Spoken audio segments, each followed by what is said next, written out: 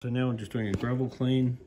So I'm going through and trying to make sure that I get as much crap out of the gravel as possible, particularly because we gave the tank a bit of a mini rearrange. And when you're doing this, always make sure that you're also watching your bucket, because it's really easy to overflow it. It's never as fun as you think. So that should be enough water now.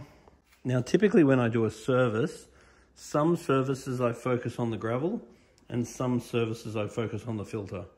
Particularly if I'm doing a rearrange in the tank, then normally I won't do the filter that week. I'll just worry about doing the gravel because I don't want to remove too much water. It's much better to change a little bit regularly than go changing too much at once. Otherwise you can shock the fish and then you can lose them. They can end up getting sick and getting diseases and all sorts of stuff. So with these fish, I would also like to see some Danichi color, because I think we could get the color a little bit better. So the food quality is really, really good, but I do want a bit more food. And the next food that I'd want to buy for this tank would be Danichi color. And I would also like some Spectrum wafer.